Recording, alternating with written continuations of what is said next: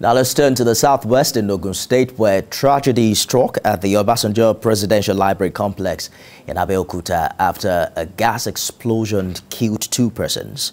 Although there is no official statement on the event, sources say technicians and cleaners were carrying out their routine when the incident happened. This came less than 48 hours after another gas explosion claimed 2 lives at the conference hotel situated directly opposite the Obasanjo Presidential Library. In less than 2 weeks, no fewer than 6 persons have been reported dead due to gas explosion in the state. TVC News' Kazim Olowe now gives us update on situation of things there. I am here at the entrance of the Olusegun Obasanjo Presidential Library, OOPL. This is where it was actually reported that the explosion happened earlier today, but unfortunately journalists were not allowed into the premises to see the situation of things in here.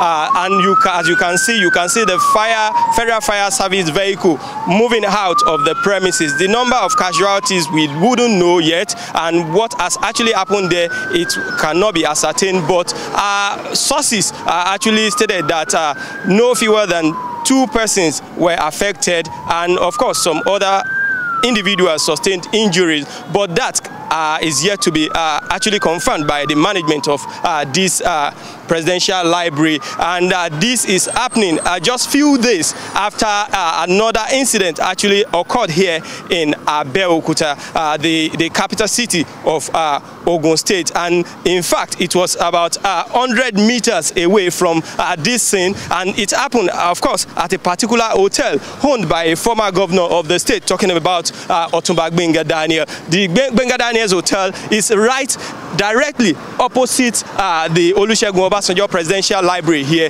and of course the hotel, 2 individuals were actually reported to have actually lost their life during the gas explosion.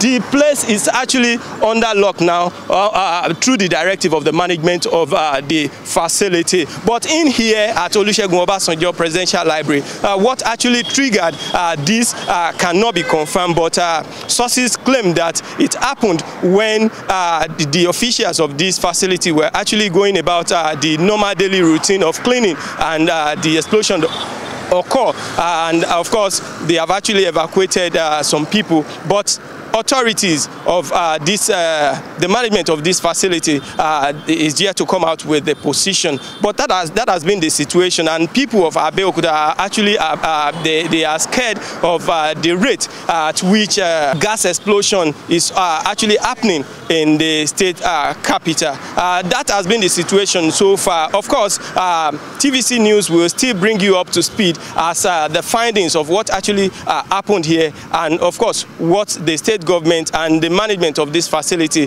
will do in ensuring that incidents like this will not continue to repeat itself. That has been the situation from Abeokuta, Ogun State.